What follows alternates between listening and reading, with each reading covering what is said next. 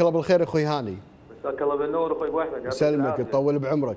انت بس سؤال استاذ هاني، انت راح تناقش الاستاذ حسين من الناحيه الدستوريه والقانونيه؟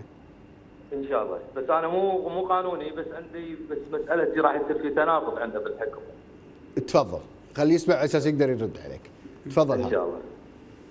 يعطيك العافيه استاذ. يعافيك طال عمرك. مساك على قوه. على فكره انا من مؤيدينك، لان القاضي لما يكون في المحكمه الدستوريه او في اي محكمه من اي اداراتها راح تكون عنده في الجلسه اختلاط.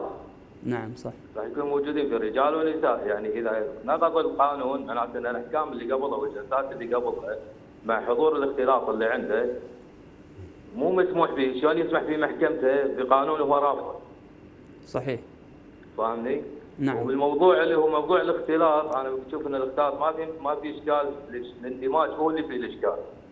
يعني مثلا لو راجعنا المستشفيات في جناح حق الرجال في اجنحه للنساء، بالمقابل الستاف الطبي في اختلاط بينهم.